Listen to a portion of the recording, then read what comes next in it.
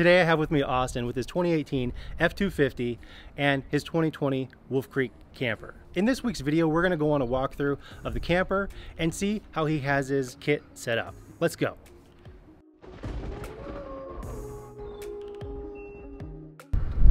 Hunt and fish, and we're always camping with our toys, and rather than towing them in a toy hauler, this seemed a little more economical because then we can go camping with like the boat, because there's no boat that'll fit into a toy hauler. So I got talked into the fast guns. It takes only like 2 minutes to put it on, so I guess we'll test that theory.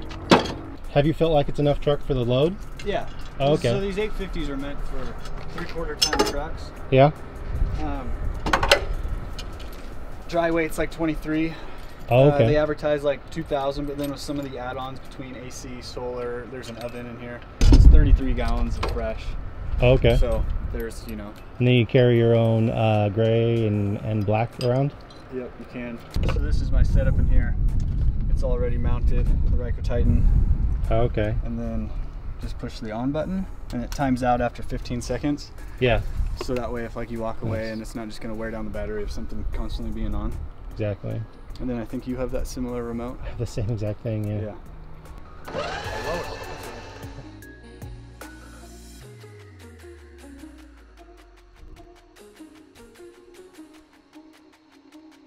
These are the torque lift fast gun tie downs. So the frame mounted, actually, well, these are the turnbuckles with like the spring that's built in. Yeah. And then those are the torque lift tie downs that are mounted to the frame. Every kit has it's like specific to the vehicle, so, or specific to the model and make. To how much torque? No, I'm talking like where like the bolts and everything are fastened. So like this is like, see. These are the tie downs for an F250 2018.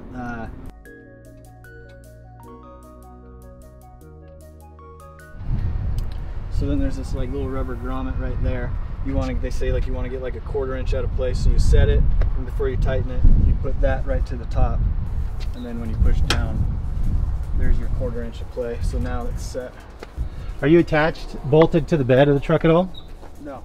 So you could have literally drove the truck off of the camper if you wanted to. Oh yeah, I do. Yeah. Is this your first time out? We camped on the way back down. We bought it from Thompson RV up in Pendleton, Oregon. Oh, okay. Shout out. I think I'm wearing their hat actually. They set us up, kind of gave us a little tutorial on what we were doing, and then we camped all the way back down along the Mackenzie River. So if you had to like do a speed run on taking this off of your truck, how long are you looking at?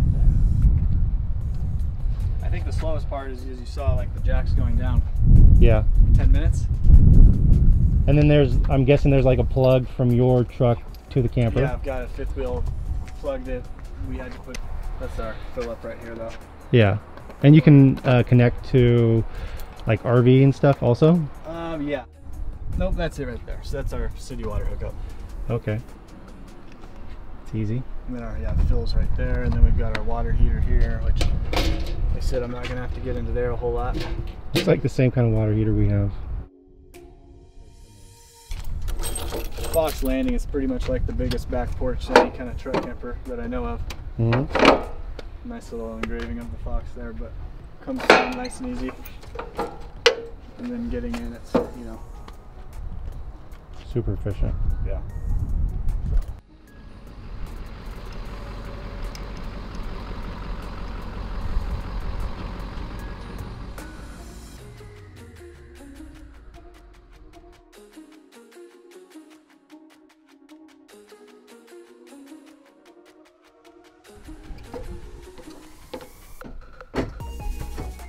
This is our wet bath. So it has the removable shower head right here, so you can wash, you know, your head, get all the way down to your feet. Got our toilet, has a flusher. We have like our dry toilet paper holder, and then your sink to wash your hands. When you get in here, it actually has like a little vaulted ceiling. Oh, nice. So I'm 5'10", or almost 5'10". I wish I'm 5'10". I can actually fit pretty good, and I've still got, you know, 4 or 5 inches of space on top. Just enough space to actually shower. Yeah. This is the Coleman Mach Thermo AC. It's 11,000. Oh, so, wow.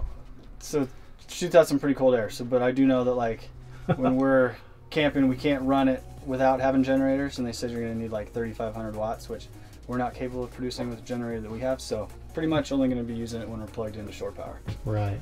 So. Now, do you have a battery bank in here too? We do, yeah. We have two 12 volts on the side. We got our like smart control stuff here that you probably know more about, like the Zamp Solar. Do you have any of that stuff? Yeah, I got some of that stuff. So Zamp Solar monitors, we're always running like 13.6 full. I guess when they're saying you're down at like around 11.4, you're actually dead batteries. So here we kind of have a closet that doesn't have a rod hanger, but we do actually have some hangers up in there, individual hooks. So my wife's planning on putting, you know, all of her clothes there. We got our microwave. We have our stovetop here, over the overhead vents and lights. Oven's pretty nice. Probably be able to do some brownies, cookies, anything in there. Maybe heat some stuff up. And then some storage underneath. A 3-burner cooktop stove. Obviously I have the what? Bluetooth here. That's fancy. Sink. It's pretty deep, you know.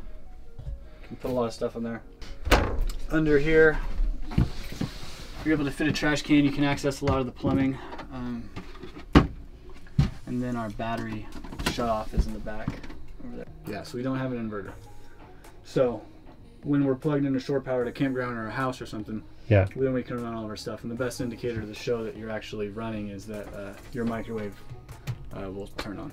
Oh, okay. And then, but we still have cell phone chargers and everything like that, because we just have, rather than a 110 outlet, we have just regular USB ports, and that charges our phone and stuff like that. Yeah, exactly. Yeah, that's how we do it. Or this is pre-wired for an onboard generator. Oh, okay. And it has like the vents for it. Nice. So, and then we'll just be able to come in here and be like, all right, let's run some AC, or let's run the microwave, or I want to blow dry my hair. Yeah. And you just flip it on and flip it off. It's super easy, but it's really expensive. It's like close to $3,600, I believe, for the whole setup. This is cool. It's kind of false storage. You can get a little something back there, but the main trick is don't tell me it's a bed. It's a bed. Yeah. It's not meant for you or I, but if you got a kid under like 140 pounds, then it works well. How big is your fridge? Okay.